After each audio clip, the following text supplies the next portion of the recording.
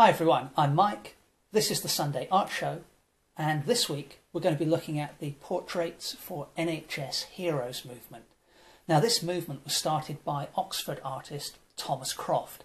So after you finish watching this video, please do me a favour, click on the link that I'll put in the description below the video and go check out Tom Croft's amazing artwork.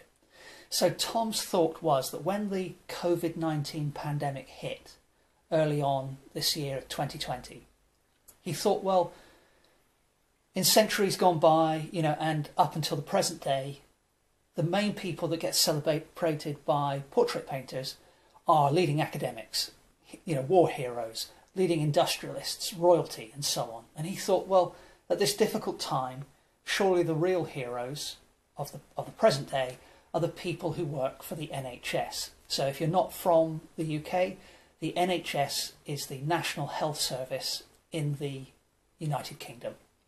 So the staff there work tirelessly, often for little financial reward. And obviously, it's a scary time. So he thought it would be a really nice thing to do and he contacted artists all over the world via social media and set up this movement where the artists would offer a free portrait painting to the first NHS key worker to get in touch. And the movement went global. So this is Tom's Instagram on screen now. Thousands of portraits were painted. The story was featured in the national press. It was featured in Artists and Illustrators magazine, you can see here. He even got into some kind of celebrity gossip magazines over here in the UK. So the story went beyond the traditional art publication. So, absolutely fantastic idea for him to come up with that. Really, really cool. So as I say, please do check out his website. So I put my message, following Tom's guidance, the guidelines he set up, he put it up out on Instagram. And the first person to contact me was the husband of a lady who worked as a frontline nurse in the COVID ward. This is just a little extract of her, kind of detailing her heroic behaviour during the pandemic. Little extract of the email he sent me. So I thought, well, who better to do a portrait of? So started out with a couple of preliminary sketches, pencil and pen, just very quick sketches from reference photos that were sent to me. And they approved the first one. They liked that pose the best. So I started out on my canvas, having put down a ground of yellow ochre, just with a watercolour marker pen, rapidly putting in, obviously this is speeded up footage, but I worked fairly quickly, but being careful with the likeness to put a loose drawing in. And you can see that having put that blue down, I then went back around in certain areas, correcting with a different colour. And that's a technique I often use because the second colour means you can just see where you made a mistake the first time. So having done that, I just cover up the ground colour, working pretty rapidly with a big flat brush, conventional acrylic paint, and I put in a background colour. And at this stage, I emailed the painting to Hazel's husband, and just so they could both look at it and say, hey, if this is going up on your wall in the end, are you happy with this background colour? Does this work with your home decor? And they said, yep, that's fine. So then once I heard back, I started working on the portrait itself. So still with conventional acrylic paint, I started blocking in the main areas. So this at the moment is just a mix of mostly titanium white, a little bit of cad red, a little bit of cad yellow, possibly a touch of blue. And really I'm just filling in here to get away from that get away from that ground colour that I put down for the initial underpainting, that yellow ochre. But the mid-tone of the yellow ochre allows me to judge light and dark rather better, and that's why, even though I cover it up, it's worth doing. Having put that lighter colour down, I've now added more cad red and more of the cad yellow, and you can see that's more of a mid-tone going on in the flesh. And then I start to introduce some just fairly subtle shadow colours by adding a bit more of the blue. So the marks I'm making here are fairly bold, fairly big, but the tonal variation isn't that great, so it still has a reasonably subtle effect. Next I move on to the hair, similar treatment, just blocking in the colour, but adding a few of the ringlets and spirals of hair that are falling down either side of the head as I go. But I'm being careful not to be too fiddly at this stage. I'm not getting too detailed. If I can make a reasonably small mark with the large brush, then I will. But if I feel, oh, it's going to be a bit tricky, then I don't struggle with it too much at this stage. The point is just to establish a presence of the person on the canvas. A few little highlights, still fairly subtle, on the hair. And then a slight time jump there. I started to put in a little bit of the dress. And now I've moved to a small round brush to block in the eyes and mouth. So by working in this way, what I'm doing is I'm working on all areas of the painting equally and bringing them to resolution, hopefully in a synchronized way. And that allows me to better judge what's going on in the painting as a whole. So for example, if I just worked on the left eye and got that completely finished before I even touched the rest of the painting, then I might find that by the time I came to work on the dress, the eye looked wrong in relation to the eye. So, you know, I try to bring things, evolve them all at once, basically. And I'm obviously working from a reference photograph here because this was painted during lockdown, so there's no way I could have done a live sitting. But I'm not looking to copy the photograph exactly. Obviously, the likeness has to be good. It has to be recognisable. I want it to be a good painting to look at. I want there to be some life in the painting. But at the same time, I don't want to replicate. I don't want it to look like a photograph. I want it to look like a painting I've created. So I'm pushing the colour spectrum around a little bit. I'm adding my own style here and there. And while I've been chatting away, what I'm doing is I'm basically making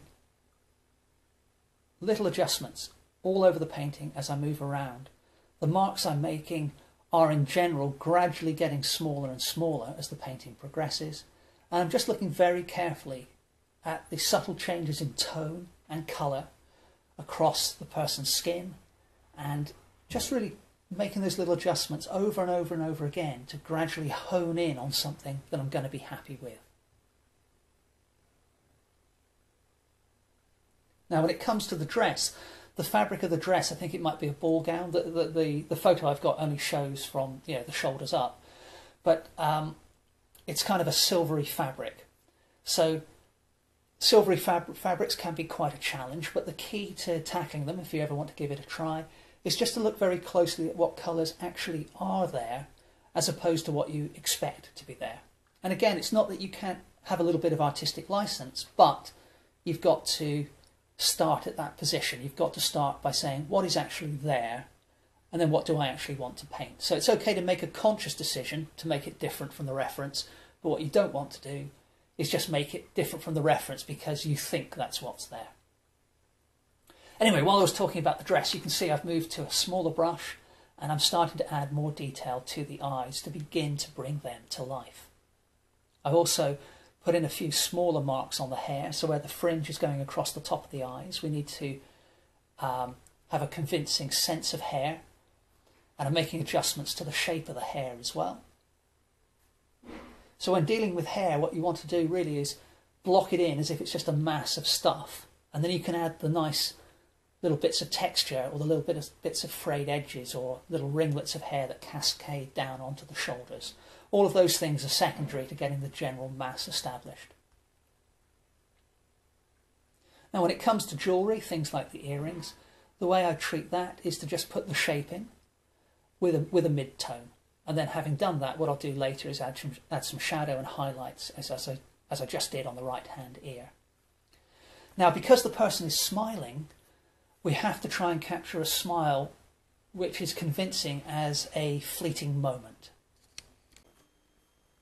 And one of the ways to do that is to maintain a variation in the hardness or softness of edges we use. So for example, if you're going to paint the individual teeth, then perhaps the teeth near the corners of the mouth will be less well defined than those in the centre of the mouth. Similarly, when we paint the lips, especially if there's lipstick, we want to avoid painting the lips as a single, simple red colour. There will be variation in that colour of red. There will be variation in the highlights where the light is catching the lips in terms of both colour, shape and softness of edges. Now what I'm doing when I paint this as well, because this is a commission, I'm emailing Hazel and her husband to let them know what I'm up to so they can see the portrait progressing, and, you know, just to make sure they're happy with the progress, really. Make sure it's going in the right direction, because the last thing you want to do, especially in this case where you're painting, you know, something for somebody who's, you know, working for the NHS and, you know, in a very difficult time, you don't want to create something that they're not happy with. So it's important that they get to see it as it progresses and they can see the general colour scheme and effects that I'm getting. Now, coming back to the hair, now when I paint these little ringlets in, that's a really good fun stage, because having established the hair as a realistic thing on the head, I can have a bit of, you know, fun freestyling basically, and just have the hair spiralling down here and there. Now, you don't want to go too crazy, you want a few flourishes, but, you know, it's a fun part of the painting to do. Similarly, I really enjoyed painting the dress because the fabric was so unusual, and I enjoyed kind of painting that and kind of tweaking it a little bit, adding my own twist, but adding a few more blues and some enhanced blue outlines to the dress as well. The reason I went for a canvas in terms of painting this is it's a wrapped canvas, which means the canvas wraps around the edges of the wooden stretcher. So that gives the sitter the option of, they can just hang it on their wall if they want to, as it is unframed, or if they want to, it will take a frame. So it gives you a little bit of flexibility as well. And I should have mentioned that before starting to paint this, I kind of got approval of the size and the shape of the painting that I was going to do as well. So all of those things are kind of things we have to consider if you're doing a commission, but basically this is effectively a commission. If you're painting something for somebody else rather than just for yourself. So as you can see, I've been chatting away more generally, but the time lapse has been moving ahead, and I'm switching between the flat brush and the round brush, and sometimes a flat rounded brush. Basically just picking the size of the brush I feel is going to be the best for the size and shape of mark I need. And I'm just making little tweaks here and there. And at this stage in the painting, I'm still looking at my reference photo for sure, you know, making sure I'm keeping things accurate and not getting carried away and just sort of straying from the way the person, away from the person, making sure that I'm not straying from the way the person looks, if that makes sense.